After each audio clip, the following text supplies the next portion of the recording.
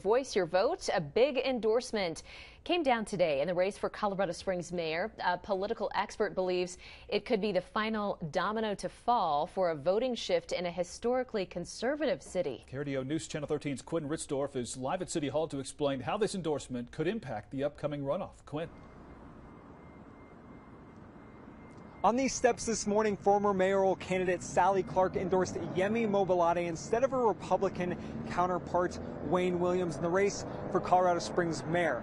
A Colorado Springs political expert tells me Mobolade has a higher chance of becoming mayor than all previous non-Republican candidates.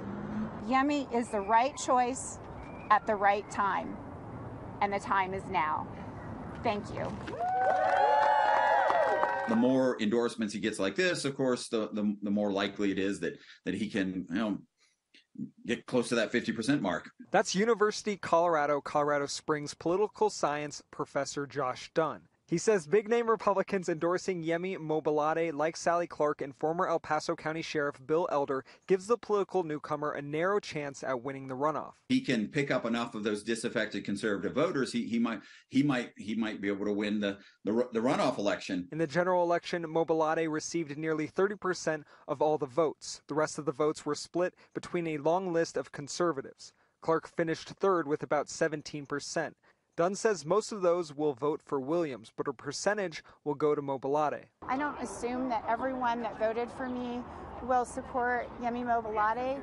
I certainly hope that they look to me and say that there's credibility in this campaign. Mobolade hopes he can pick up more Republican votes after the Clark endorsement. We've run a grassroots movement that touches Republicans, that touches Democrats, and touches independents as well. Despite the Clark endorsement, Dunn says Williams still has the advantage. Williams also announced his own endorsements today from 5 current city council members. I believe the stronger endorsement is from the actual current city council members, because as a city we have to continue going forward.